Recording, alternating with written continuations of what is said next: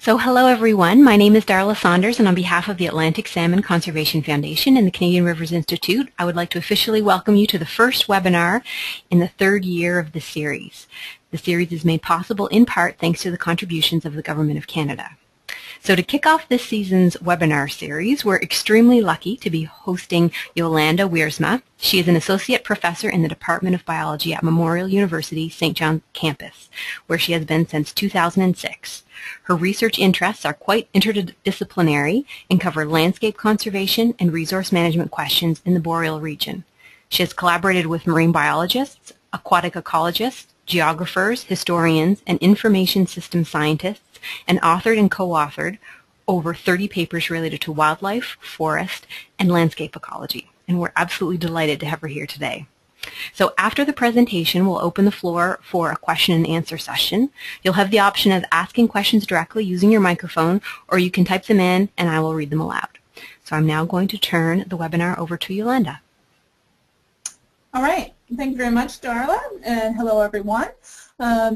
I'm speaking here, as Darla said, but I'm really representing a large group of people whose names are all there on the first slide. And what I'd like to do in the next while is give you an overview of some of the research that this group of us has been doing on measuring aquatic connectivity. So like I said, it's been a big team of researchers from a variety of agencies, as you can see. And also, before I jump in, we've also been funded from a number of sources. And I also need to put a shout out to the many staff on the ground, both at Parks Canada and DFO, and some of my own students in my lab who have helped out with some of the field work that made some of this research possible. So let's begin with, well, why should we measure riverscape connectivity? Because that's really what this work over the past few years has been about.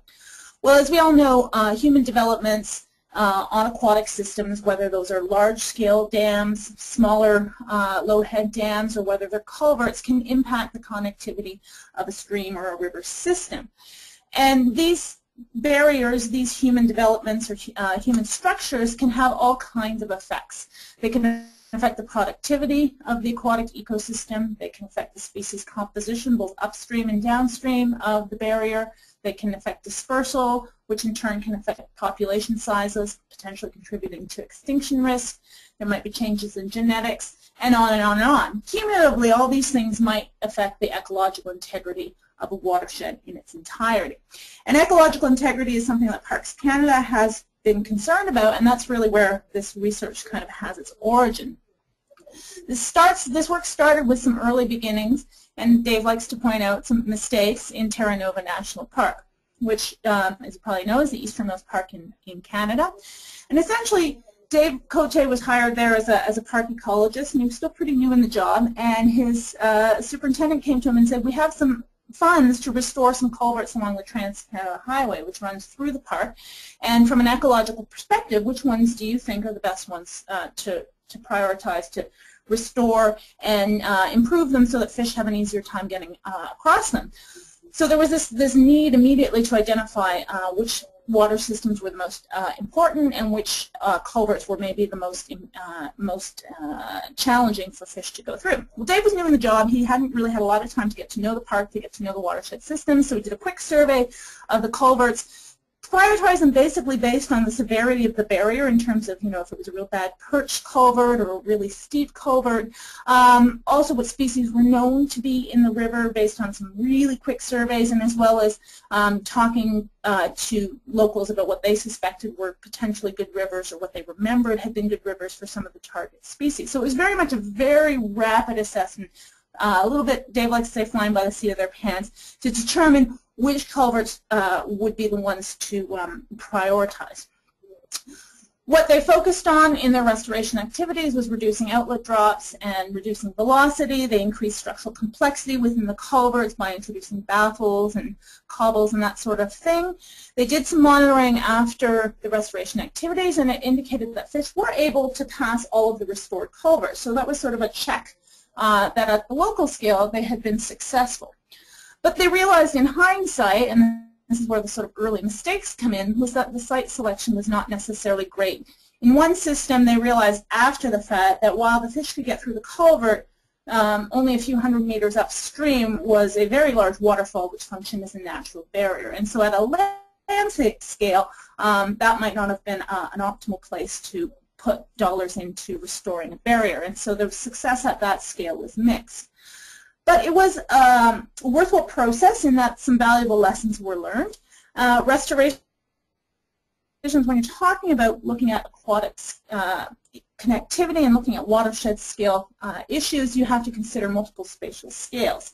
Making mistakes can be costly because implementing this kind of restoration is a fairly huge engineering task, and so you want to make sure you're doing it right. But at the same time, sometimes these opportunities come up rather quickly, as in this case there was some money from transportation to improve the highway that had some ecological benefits. So this is where Dave realized that what was really necessary was a metric for measuring aquatic connectivity so that those numbers could be at one's fingertips or easily calculated when such opportunities came up. And that's where I came into the research picture with this group. I'd just been hired at Memorial University. I'm a landscape ecologist, and I'd only been here a few months when I got a call from Dave that said, you know, hi, I'm Dave Cote, I'm the Parks Canada ecologist, and I hear you're a landscape ecologist. And I said, yes. And he said, well, I'm an aquatic biologist, and I hear you know how to measure connectivity and fragmentation. And I said, well, yeah, landscape ecologists are pretty good at that. And he said, well, do you know how to do it in a watershed, in a riverscape setting?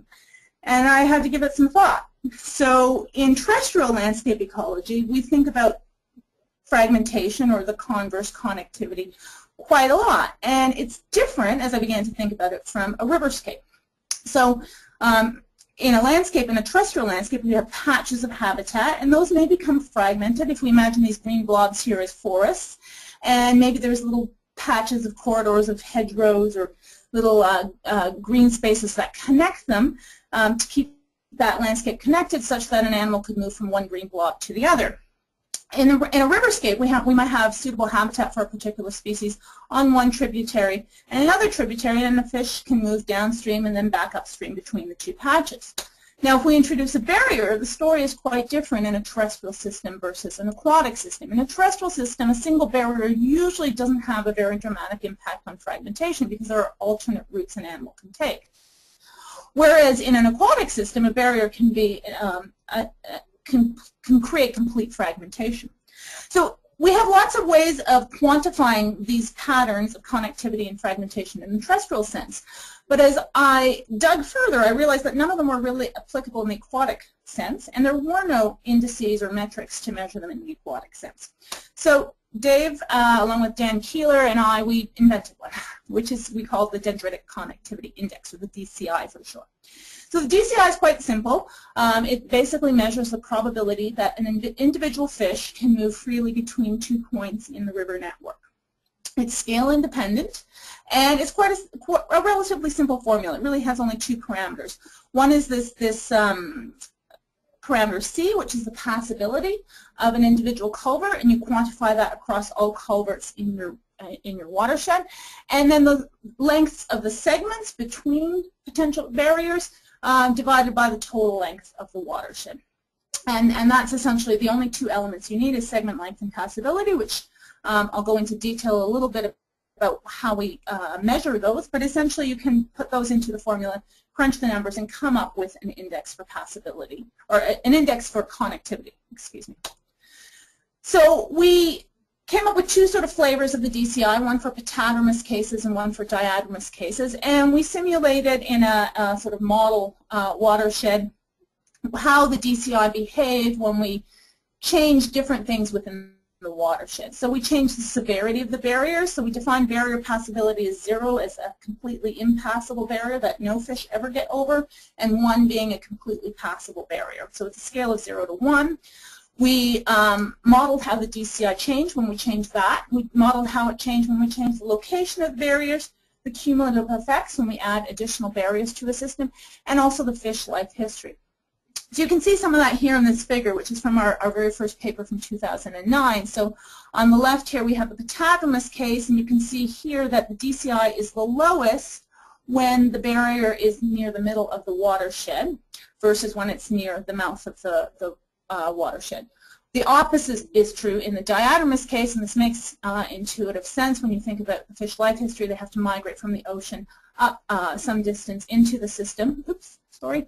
And the DCI is lowest when the barrier is closest to the mouth of the system versus when it's up midway through the system. So the DCI kind of behaved intuitively as we expected.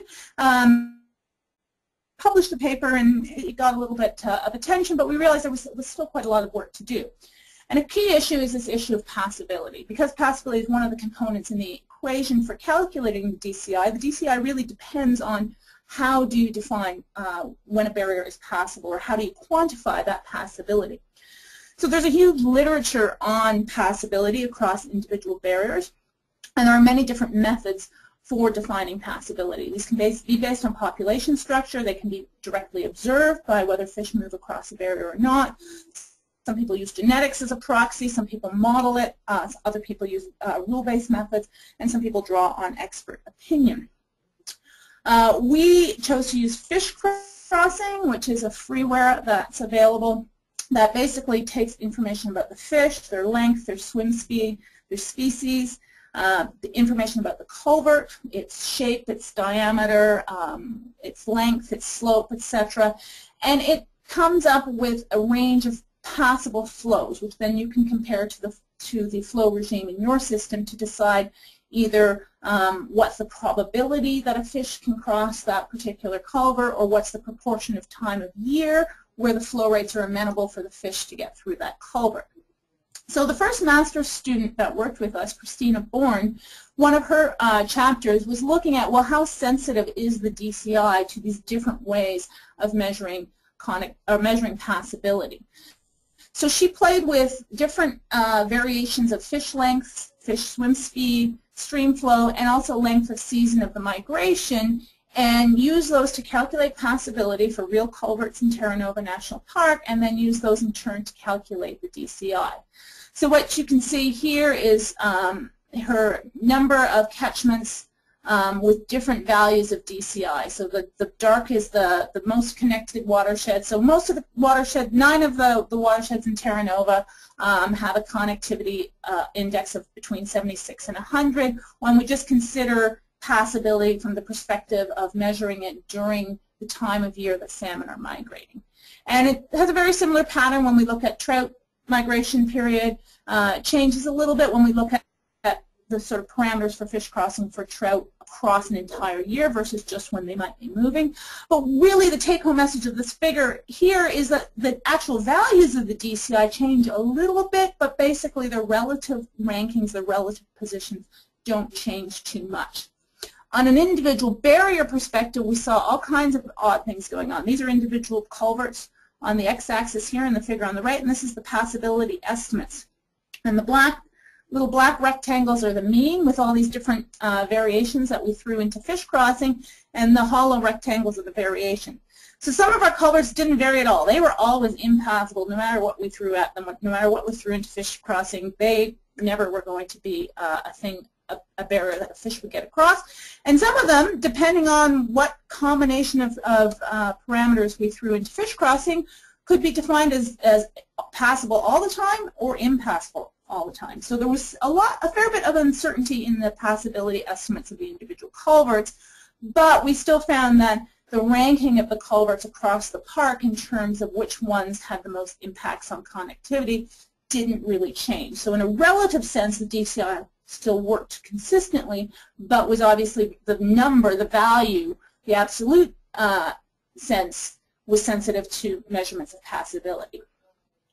So we wanted to do a little bit more work on passability, in particular try to validate some of our estimates of passability. So Shad Malam, who was the second student on the project, he worked on some data from some in situ experimental work that had been set up in the park, whereby we had these antenna arrays located in the stream system across culverts and across control streams. So we had 4 of these, and we pit tagged fish so that when they passed through the culvert, if they were detected upstream and downstream in the antenna array, that would be deemed to be a pass event. whereas if they were only detected downstream but not upstream, it meant the fish tried to get upstream in the culvert but failed to do so. And then we had a similar array set up in control sections, so we could compare how fish moved through a culvert versus how they moved in a natural section of the stream. We estimated how passable that culvert should be, or how passable we thought it was based on fish crossing, and we compared it to the data from the pit-tagged fish. And this is what Shad found, is that, so here we have on this figure, this is from Shad's paper in Transactions of the American Fisheries Society, we have the discharge rate on the x-axis, and we have the cumulative frequency of pass events. On the y-axis, the bottom cluster of points is in the culvert, and the top cluster is in the reference, so the control area of the stream. So what you can see is that the range of passable flows is more restricted in the culverts. The fish doesn't get through the culvert when the discharge rate gets higher. But it didn't necessarily fit the predictions very well, as you'll see on the next slide. So the fish behaved as we expected. They don't pass through the culvert as easily as they pass through a reference stream. And so at a qualitative level, defining culverts as having lower passability works. But fish crossing itself as a predictor of passability was much, much too conservative. So here on this figure, you've got now discharge rate on the y-axis. The gray little wedge at the bottom is the range of lengths of fish comparable to discharge rates at which we predict the fish to actually get through that particular culvert. So this is data from a single culvert. The green squares are successful pass events, and the red triangles are unsuccessful pass attempts. And so you can see there's a lot of green squares outside of that little gray wedge. It means a lot of times a fish is able to pass when fish crossing says it shouldn't. So while we qualitatively know that culverts impede passability, when we quantify it, we have very imperfect understanding. But as we knew from Christina's work, those effects may not generally or may not greatly have an effect on how we prioritize barriers for restoration or on the overall effect of how we measure the overall connectivity. But they're still important. They're still certainly important in terms of how much we need to worry about an individual culvert in terms of trying to restore it, because if we base it just on a particular metric, like from fish crossing, we may be acting much too conservatively. So the next thing we wanted to do was then validate the DCI at a broader scale and also in a different system than the one it was designed for. So the DCI, we sort of did the preliminary testing in Terra Nova, which is fairly impoverished in terms of its fish community compared to many other systems, and the watersheds there are fairly small. So we were lucky that we had Les Stanfield from the Ontario Ministry of Natural Resources get involved and had quite a large data set from 5 watersheds just east of Toronto. And what these have a much more diverse fish community, but are also much more impacted than in Terra Nova, where really most of the culverts are along the Trans-Canada near the mouths of the system. Here we have watersheds, if you're at all familiar with this area, we along the shore of the lake. It's highly urbanized, and then it transitions into sort of a semi-urban agricultural matrix, and the headwaters of all of these watersheds are on the Oak Ridges Moraine, which is now part of the Toronto Greenbelt, so it's sort of semi-natural. So there's a gradient of habitat and human impact and density of barriers as you go from upstream to downstream in these 5 watersheds, and there's a really different fish community than what we had in Terra Nova. So we wanted to use the system from Ontario to test some hypotheses about connectivity and its impact on fish communities. So we hypothesized that across these 5 watersheds, those that had higher overall connectivity as measured with the DCI would have higher overall fish richness. They'd be more connected, they'd be less fragmented, so there would be more available habitat for fish to access if they were migrating up from the lake or if they were staying within the watershed to move around the watershed. And so as well, we predicted there would be higher biomass. However, we realized there were probably some confounding effects of the stream habitat itself. The habitats of the streams are very different from the headwaters as you get down to the lake, and as well the surrounding land use. As I already said, the downstream areas are highly urbanized and the upstream are more sort of semi-natural forests with some agricultural land around the mid-areas, and those might have an effect as well on fish richness and fish biomass. So we had electrofishing data sets. So we had 273 data points across these 5 watersheds of fish data. We had GIS layers for the dams. We had some culvert surveys. We didn't know for certain the passability of those culverts, but we did know which ones were perched culverts and thus likely to be highly impassable. And we had estimates for the passability of all the others. So what Shad did in his master's work was to calculate the DCI across each of these 5 watersheds. When we initially developed the DCI, we used code in R, which is a statistical software package. But since then, there's been a GIS extension built called FIPEX. It was funded jointly by Parks Canada and DFO, and it's a free extension to ArcGIS. So any ArcGIS users out there who want to calculate the DCI, you just have to look up FIPEX, and you can download it and run it right off your GIS software. And all you need then is your streams layer and a polyline layer for your streams and a points layer for your barriers, and you can calculate the DCI quite quickly and easily. So Shad was sort of one of the beta testers of FIPEX, which was great to have. And then he analyzed how the DCI across those 5 watersheds, as well as the habitats and the species richness, species abundance, and species biomass might be related. And what he found was that the DCI was a significant predictor of abundance and biomass, as well as species richness. So what he found was that when looking across these 5 watersheds, the more connected ones did have higher abundance in biomass and species richness, but it wasn't a hugely significant relationship. It turned out that the other factors like the stream size, the elevation, the surrounding habitat also had a lot of explanatory power for the fish community patterns. It differed by species as well, so across species the DCI did contribute to explaining the community patterns, but it didn't contribute a huge amount.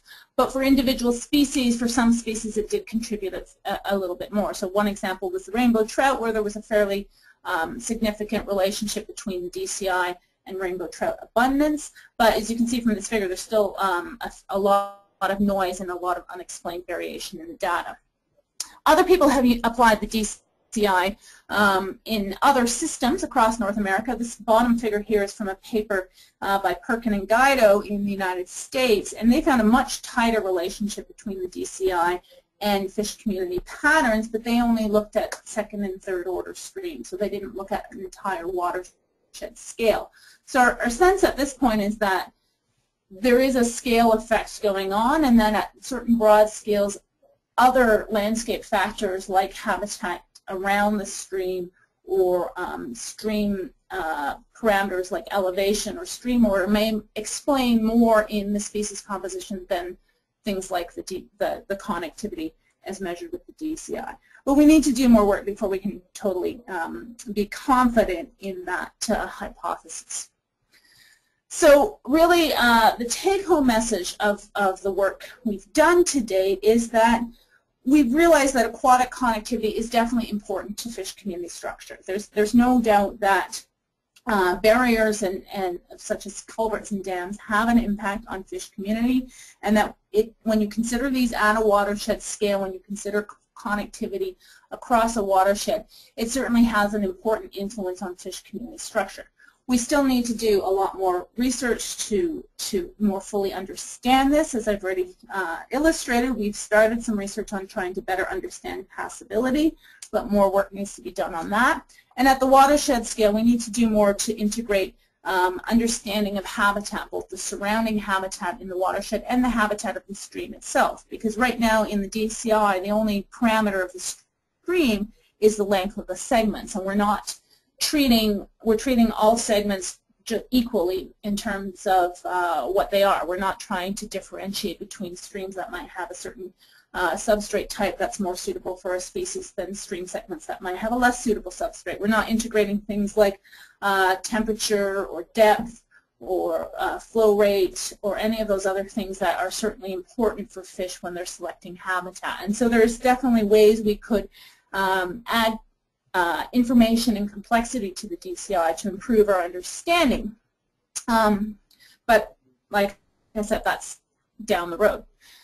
We've certainly realized that the level of influence of connectivity on fish communities is scale dependent. As we saw in Ontario, the connectivity is currently secondary to other habitat attributes, but as we've seen in some papers that have come out from other researchers, at smaller spatial extents, connectivity seems to be more important in explaining fish pattern. But that also may be due to which fish species are present, as well as to the sort of history of the system and the degree to which the system may or may not be impacted. So some research we'd like to do in the future is to improve our understanding between connectivity and fish-related processes. We still need to do a lot more validation and investigation, both of the DCI as a whole, but also just the possibility of barriers. And so that requires large data sets. Watersheds are big, and so you need data from across the watershed, upstream and downstream of barriers, headwaters, and mouths of watersheds, and those kind of data can be difficult to access. Ideally, it would be great to get some data from a watershed before it's impacted and after it has been impacted for a comparative approach, but I'm not sure if those data are out there. But if they are and anybody knows about it, I'd love to hear about it. And as I already mentioned, defining possibility still remains to be quite a challenge. And really, I think the only way to resolve it is probably from a management perspective to take a species-specific approach and say, okay, for this watershed, we're really worried about making the entire watershed accessible for this particular species, and so we're going to define passability within the watershed on that fish's swimming abilities and its migratory period, et cetera, et cetera. Communicating this is also really important, and because this initially started as a project with Parks Canada, they focused a fair bit on outreach. And given the audience I'm speaking to today, I think there's probably also an interest in communicating this to the public, because rivers are not something people always think about the intricacies of. I know the people listening do, but the general public maybe does not. And we drive over roads that have culverts crossing streams all the time without even giving them a second thought. So raising public awareness about how built features like culverts and roads can have an impact on streams is important. And in the early days of this work, Parks Canada did invest quite a bit of its personnel and its educational resources into this. And I think they did some excellent outreach and education at Terra Nova. They had, in the early years of this project, there was a really talented staff of young summer interpreters who did some really excellent projects. If after this talk, if you don't want to get right back to your desk and you want to grab a coffee and do something entertaining for 5 minutes, I encourage you to just go to YouTube and Google Brooks on Brooks, which is a short video that the park produced to raise public awareness about the effect of culverts on stream connectivity. In the summer of, I think it was 2010 or 2011, they did an outdoor theater program at the park once a week for the campers in the park about our research. And I had the good fortune of camping in the park at the time and getting to sit in the audience. And it's quite something to watch some really talented performers who can act and who can sing and who can make creative costumes turn what's kind of a dry research paper into basically a piece of musical theater, which is what they did. And it was really entertaining. My kids loved it. The audience liked it, and it got the message across in a much more effective way than if I could, if I had to stand up in front of people and give a research talk. They also built little remote control fish, and had a little mini culvert that they took to trade shows, that they took to school groups and stuff to sort of get across the message that these barriers can be difficult for fish to get across. And so there's all kinds of bigger and little ways that getting the message across through to the general public can be done, and I think this project had that. I wasn't involved in any of this, but I saw a lot of it and was really impressed by it, so I want to just sort of acknowledge the work that some of those education and outreach folks did related to this project. And that's really just a real quick overview of the research we've done. So Dave's email is there, my email is there. The two of us have kind of been the lead on all of this work, but 2 master's students and a few other agency scientists have been really involved as well. So I hope that gives you a sense of what we've been up to, and